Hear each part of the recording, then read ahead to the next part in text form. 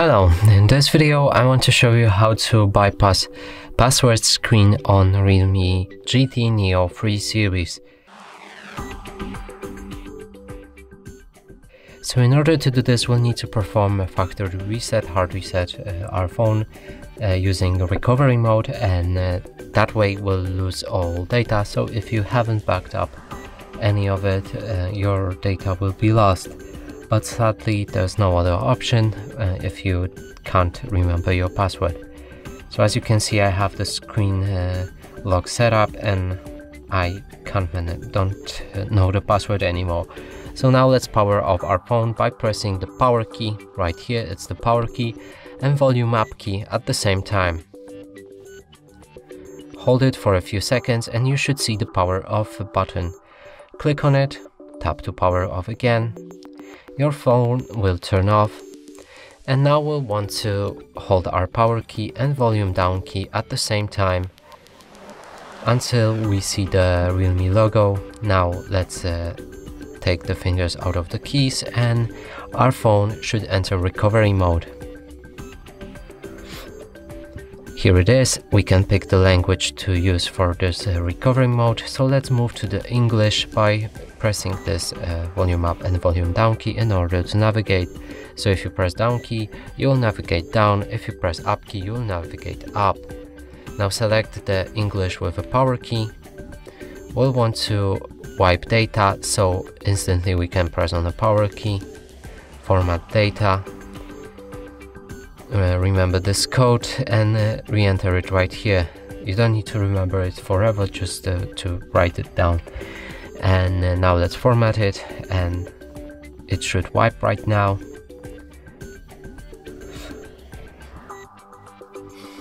Data formatted, click OK. Our phone should reboot and we will need to set up the phone again. So here we have it. Let's move to the next step, in which we'll need to pick the language for our phone. So simply choose which language you want to use. You can also do emergency call or go for accessibility settings and enable them right here. I'm going with English. Let's move to the next step and pick our region. In my case it's gonna be Poland. You can pick your region, of course.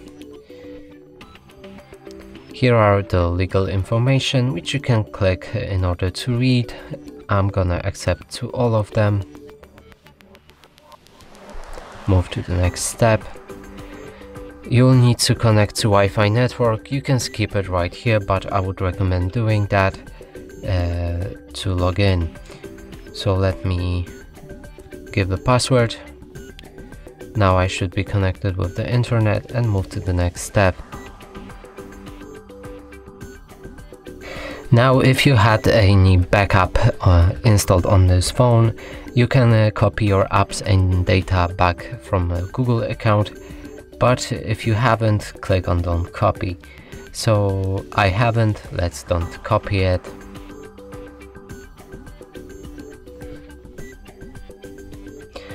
Now it will ask you for your pattern or unlock pin or whatever password you had on this device. And we don't know it, so let's click on this X button,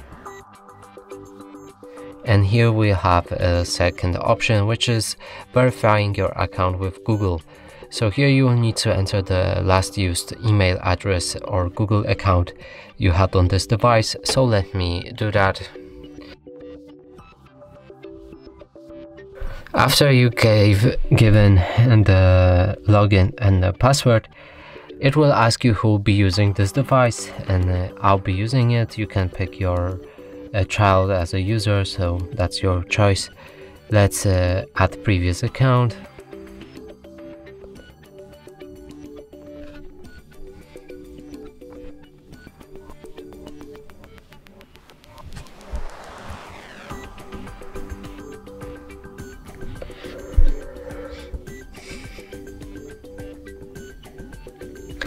Back up to Google and use location. Just select any Google services you want to use on this device. I'm gonna choose all of them and just proceed to the next step. Choose your search engine, which is gonna be default on this device, and I'm gonna use Google.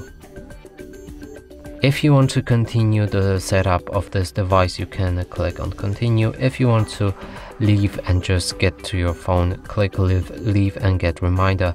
I'm gonna do that because I just want to show you that the password is gone from this device. Use the buttons as a navigation method on this device.